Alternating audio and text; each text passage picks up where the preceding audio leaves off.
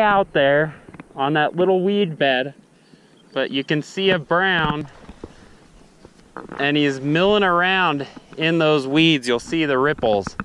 He's in there looking for damsel flies. So we're gonna give him a shot here. If he comes around this other end, I'm gonna try and put a cast in front of him.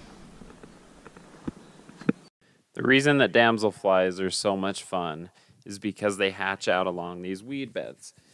So look for weeds that stick up out of the water, because the damselflies cruise along until they find something that they can crawl out onto, and then they hatch. So they'll swim in the first 2 inches of the water column, making them very accessible and easy prey. As you can see in the video, the trout cruise along the weed beds, searching for damselflies preparing to hatch.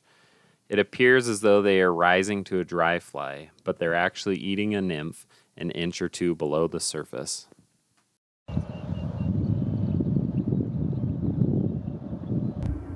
The damselflies swim along the weed beds and they just crawl up whatever they find. That's pretty neat.